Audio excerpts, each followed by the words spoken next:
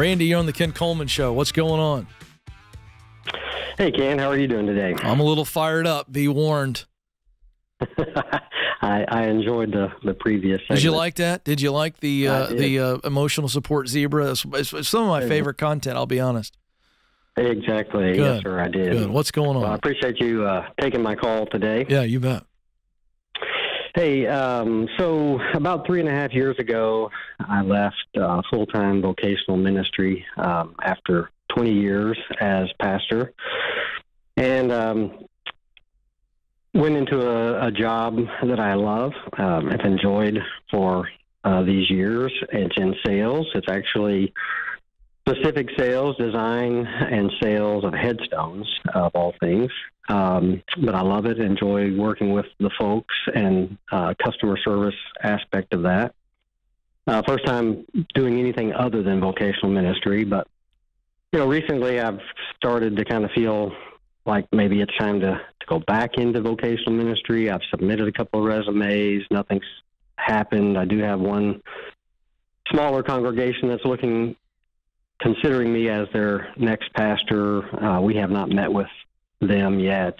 They're just in the beginning stages. And so really just kind of wanted to get your ideas and thoughts on, is it right time to go back, or should I leave the job I love and go back into ministry? Well, it sounds like to me, the way you set it up, that you're giving me a false choice. Now, you're talking to a pastor's kid here. I know. And so we're going to get into some theology, and your interpretation may be different than mine. But based on what I'm hearing you say, you're asking the wrong question, and you're certainly asking it of the wrong person. Now, I appreciate and I'm honored by the call. And what I mean by that is this. You said you feel as though it's time to get back in.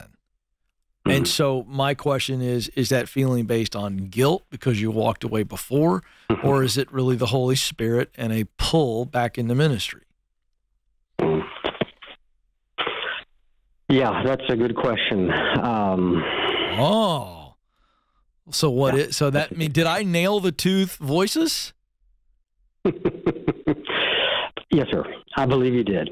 Wow. Yeah, because, like you said, you're a pastor's kid. How much of it is guilt? How much of it is guilt? Be honest, right now. You can change it later today. 75%. 75% guilt. I think so, just because, you're called to be in that role, and it's a lifetime calling. That's what I was kind of led to believe, and that's what, Okay, so that's where I would disagree with the people that taught you that. Okay. I do think, because, for instance, I believe I was led to Ramsey Solutions. I also believe God could lead me away. Do you agree with that? Sure. I teach, you know what I teach, right? Talent, passion, mission. Right. Psalm 139, 13, 14. It's right there. David actually uses the metaphor, you knit me together in my mother's womb. Do you believe that God, the creator of the universe, designed you with talent, things you do well, with passion, things you love to do, and a sense of mission, a greater purpose in yourself, results that matter deeply? Do you believe that? Oh, yes, definitely. Well, do you believe that then you can fulfill that purpose in multiple professions?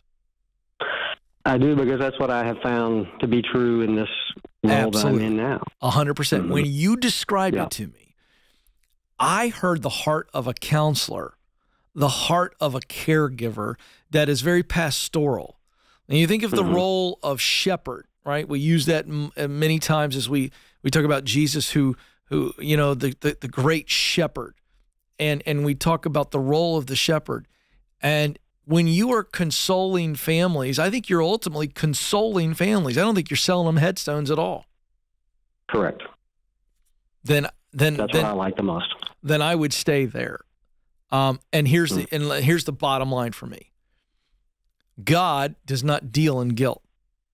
Right. God is not pushing you back into the ministry. I don't hear any evidence of that at all. What I hear is you feel ashamed and you feel a sense of guilt. And that's because, my dear friend, and I say this with love because I struggle with this, every Christian does. Sometimes we see God in the wrong way. We see him through the lens of maybe our earthly father or an earthly authoritative figure. And I don't think God deals in guilt. So no, I would not go back, because I think if you do, you begin to resent the ministry. And I think your ministry is in your work, whether you're a pastor or not. Thanks for the call, Randy. You're doing good work. Keep doing it.